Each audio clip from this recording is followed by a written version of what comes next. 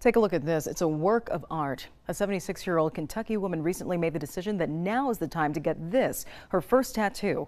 The ALS patient brought an entourage with her to be part of this momentous occasion. Caleb Barnes has more.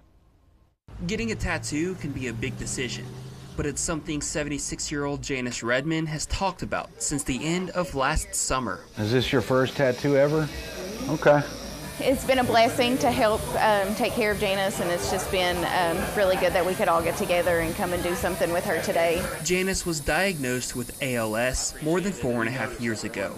When I first met Janice in April, she was scheduled to get a butterfly tattoo at the end of May. After a few delays, Janice settled on a new design of the sun saying "Shine On" underneath. Well, how was it? Not too bad? She spends a lot of time outside.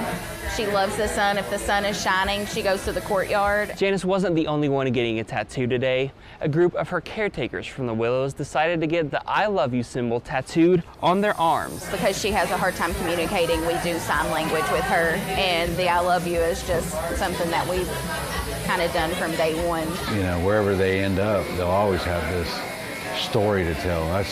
That's probably the coolest thing about it all. When Janice got the chance to check out her fresh ink, her smile said it all. I love seeing that smile. When she was like looking at it in the mirror, that was everything. That was cool. Before she left, Janice shared this message for her friends. "I am blessed. I have loving children and awesome care from these beautiful women. I love them like family. I laugh every day.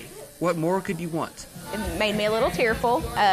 It's something that I feel like we've talked about for so long that we were waiting to happen.